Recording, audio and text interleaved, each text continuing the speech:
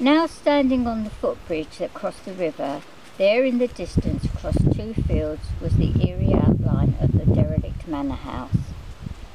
Their mission tonight was to find out why everybody was so scared of the place. Were the stories true about ghosts, or was it just an empty building which every child knows is creepy?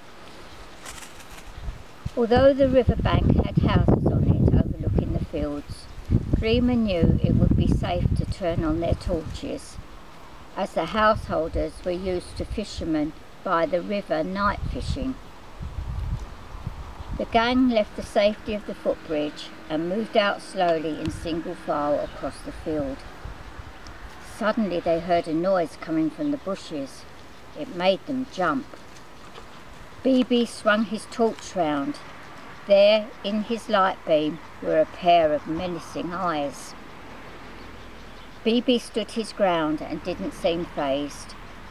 He had already figured out what the mysterious creature was. "Don't worry, lads, it's one of the gypsies' horses." The boys had forgotten that the fields had the horses grazing in them. They had covered a lot of ground in a short time and were now on the limits of the manor house grounds. Now overgrown and surrounded by clumps of thorn bushes and brambles everywhere, they found it made progress towards the manor house very slow and somewhat painful at times. This was taking longer than the walk across the two fields. Finally, the gang defeated the evil bushes that were keeping them from their goal. Dreamer and BB were first through. They dashed and hid in a ditch while the others made their breakthrough into the open.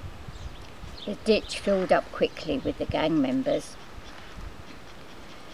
The boys sat and stared at the eerie building not 50 feet away from them.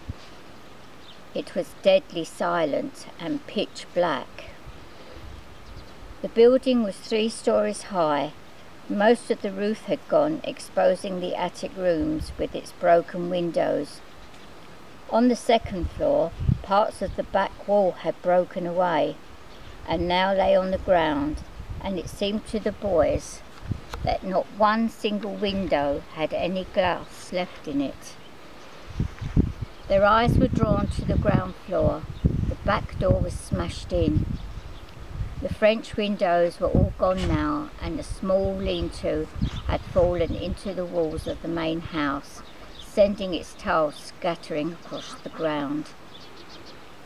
"Right, we want to avoid the area where the tiles are. I think we should go in one of the old French windows," said Dreamer. The others looked at him and nodded in agreement. Cautiously, the gang left the ditch and slowly inched their way to the entrance point they had agreed on. Now leaning in through the doorway, Dreamer signalled for the others to wait. He crept to the next doorway to make sure it was safe. He scuttled out of the door into a corridor.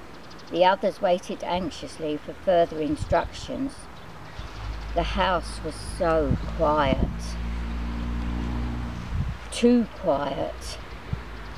Nothing could be heard, not even Dreamer's footsteps. Nipper whispered to the others, "Do you think Dreamer is all right? He's been gone a long time."